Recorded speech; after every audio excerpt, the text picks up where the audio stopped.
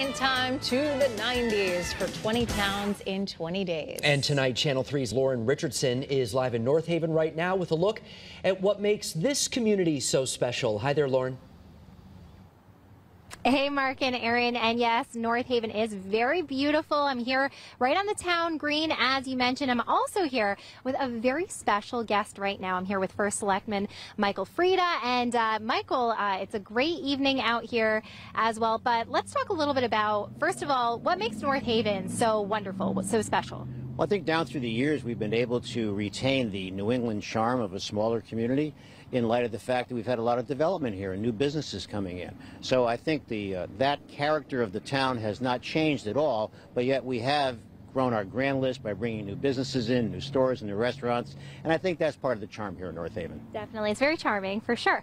All right, let's talk about the future. Now, this is a big question for you. Okay, we're talking about 2050. I mean, that's what, 28 years in the future.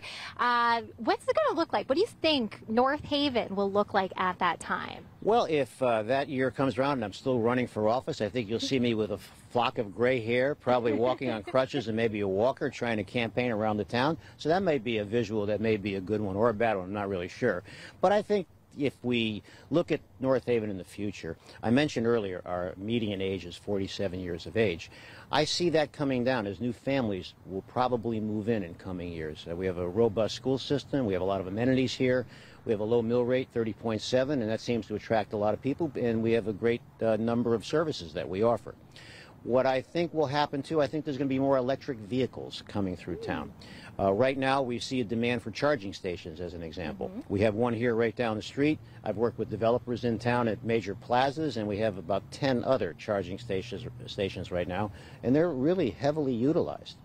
I think there's going to be a tremendous improvement in infrastructure. You know, I'm a man on multiple missions. I'm trying to improve every day. Yep. And one of the things is improve the town.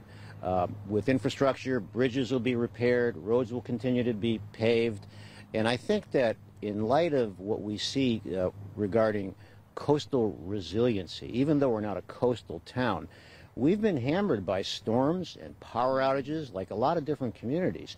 And I think the future here may be an emergence of underground utilities to help greater sustainability and help minimize those power outages, which can be so devastating for residents. Oh, definitely. And I mean, you were mentioning even repairing this park. You've done some repairs here with some of the benches and the trash cans here. Yeah, so this year we replaced all these park benches here. All those old wooden splintered benches are gone. All these new green benches here, stainless steel. And I'm at the point here where you see these trash cans here, all these tops are being replaced. I think the optics of a community are very important, and as one of my many missions that I'm on, I'm trying to improve the town both from a service standpoint, from bringing new businesses in, and making sure the optics of the town are really at the highest levels. All right, well, thank you so much, Michael. Thank you so much for being here with us. And we'll continue our 20 towns at 6 o'clock p.m. in North Haven. Lauren Richardson, Channel 3 Eyewitness News.